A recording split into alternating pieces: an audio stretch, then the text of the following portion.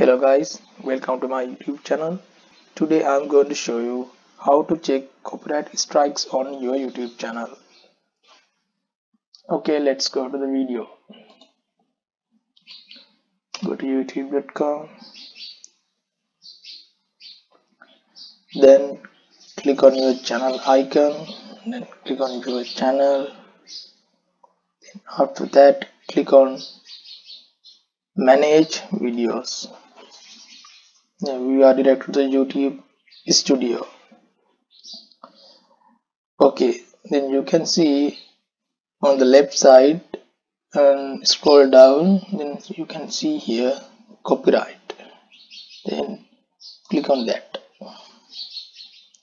If you have any copyright claims or copyright strikes, you can see it here, but I don't have any copyright claims, so it is nothing to show here, nothing to see yet.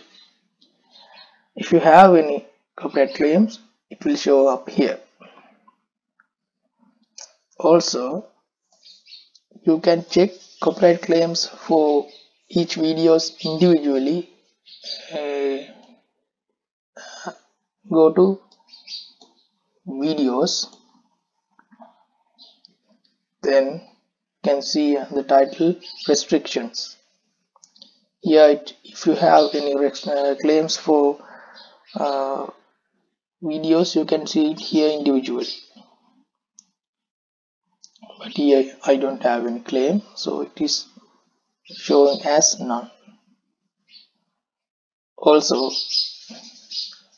you can check your copyright claim status, copyright strike status by viewing that. Click on settings,